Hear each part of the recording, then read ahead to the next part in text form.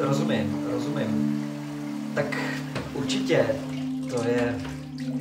pro mě to je velká životní změna.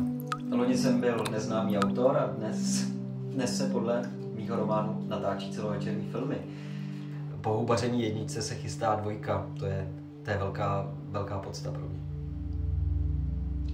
Podívejte, ta kniha, ta je především o vášni, o sběratelské vášni.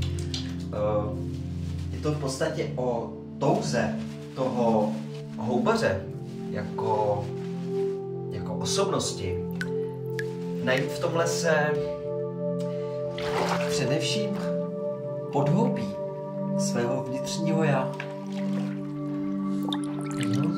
No, jak vnímám úspěch? Já myslím, že jsem pořád stejný člověk jako předtím. No tak, jestli mě to nějak ovlivnilo v mém každodenním životě,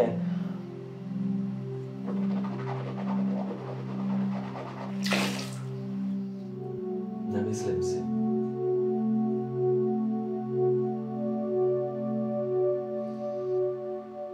Na co čumíš? Nenechávejte si úspěch na doma.